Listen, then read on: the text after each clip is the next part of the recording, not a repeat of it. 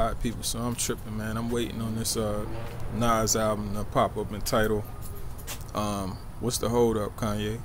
What's the hold up, Nas? What's going on, man? I see everybody lying online talking about, yo, the album is a classic, it's dope, it's a classic, it's official, it's this, it's that.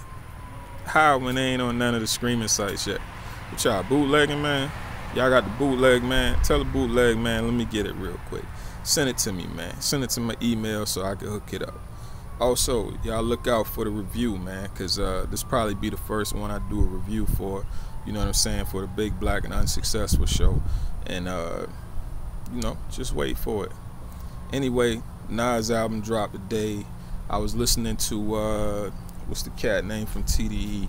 J-Rock. I was listening to his album. It's pretty tight. I ain't finished it yet, but I'll have a review for that one coming soon, too. Anyway, there's some news y'all can use or y'all can't use. Either way, the network is strong. Nobody grinds like us. We out.